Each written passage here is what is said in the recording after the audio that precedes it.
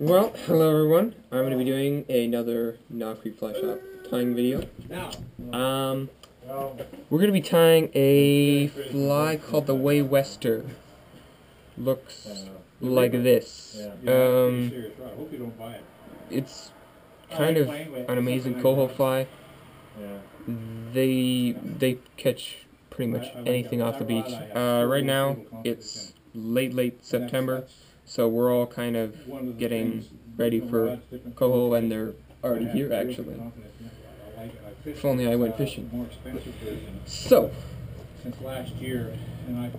this hook is a Mustad.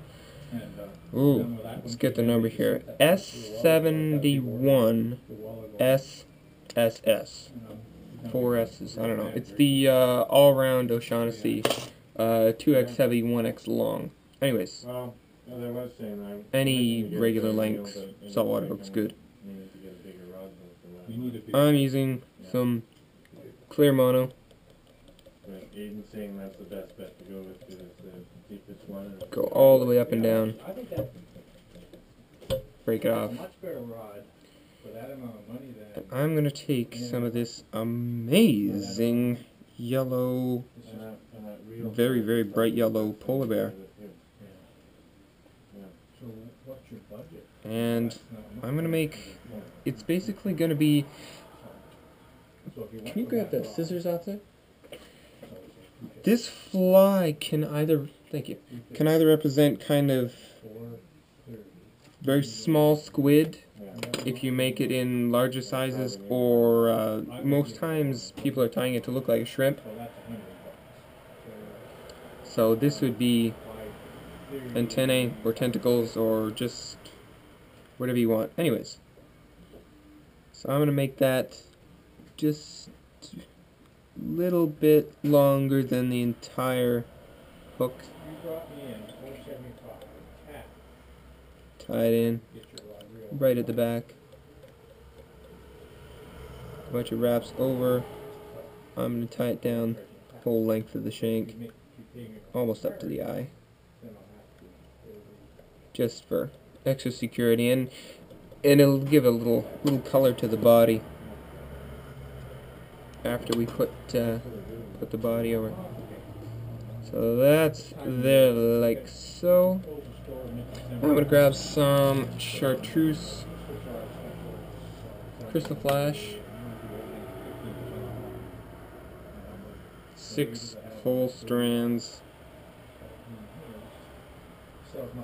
Basically, don't have to worry too much about length. They just want to be the longest fibers of the polar bear. They want to be about that long. Just cut them all kind of slightly different lengths. I know I haven't spent a lot of time on here. I like to get more into like spread them out like that. Okay. Now we are going to tie off.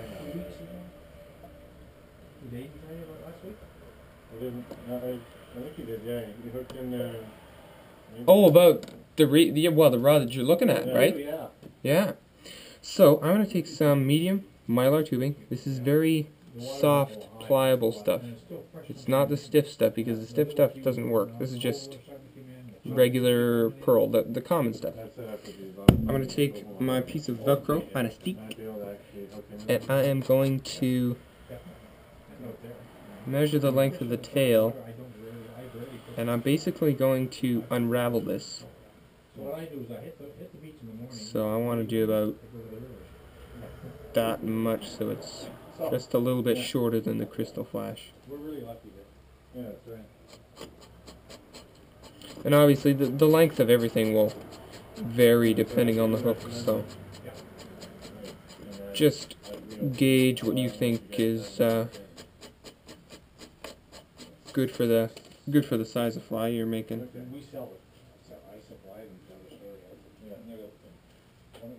So I'm just going to slip that over the eye,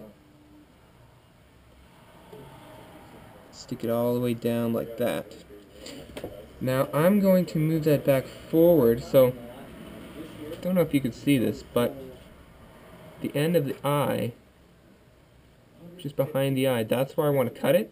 So I'm going to move it forward and then cut it, and then move it back to where it was.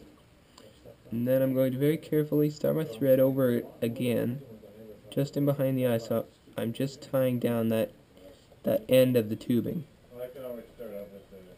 Oh shit, yeah, go that way, yeah, because you will, once you become... So do that. I said we all do that. That's what I recommend, shit, yeah. Yeah.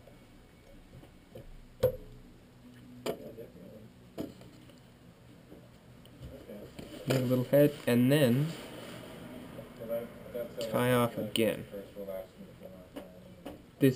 This does involve having your thread jump around a little bit, but it's a pretty simple fly. Okay. Pretty simple. So now, right in front of the barb, we're going to start our thread again. YouTube video. Is that what it is? I've seen it on there before. You know what I think that's like, when I walk through, I've seen it. Yeah. And I love it.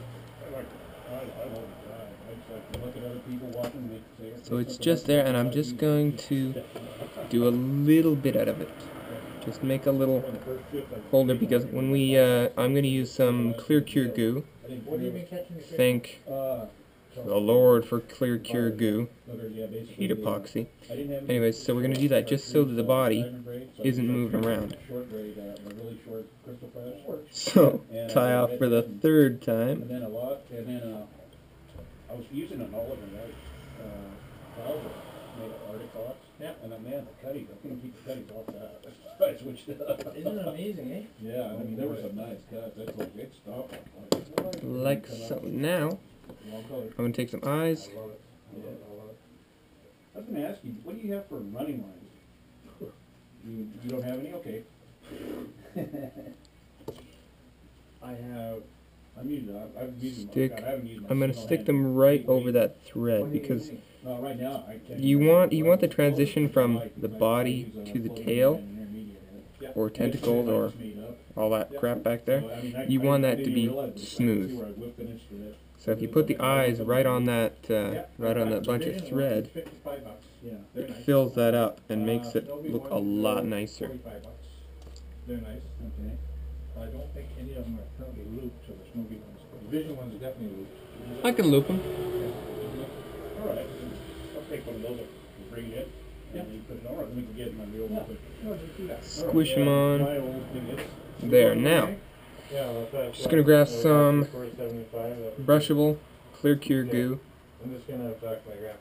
Okay, all right, I remember that too. Yeah. Go ahead. Get a good gob on here. This thing I use, I realized... Just like I said, go up trip, and I thought, and down, and up and down, and up and down. And funny part was, it's like, this is a lot, this is a head I made up. A running line I made up, like, when I used to live in Reno, we fished Pyramid Lake, and that was 30 years ago. Oh, really? Yeah, I used to live there too, yeah. You step ladder? Oh, yeah. I used to just use a milk crate, though, because I fell off the step ladder. Well, plus it was easier to carry.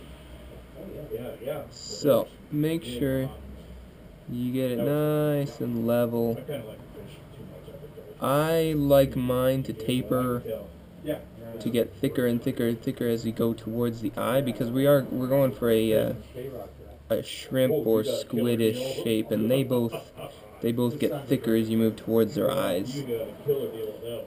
Oh, well, then Val came in, she says, oh, let's take it home. Oh, I gotta go to the door. Okay, so I got a fairly good coat on there, and as you can see, it's just smoothed everything out, so it looks very, very natural. And I'm just going to cure it, go all the way around. It says, 2 to 5 seconds.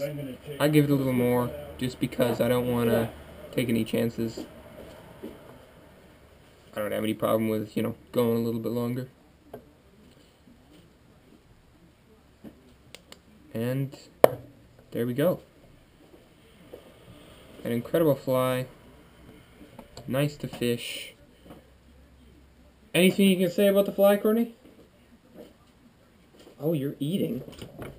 Damn. I'm gonna go eat. Anyways, you can find us online at NileCreekFlyShop.com or right here on YouTube. yeah, drop by. See you later.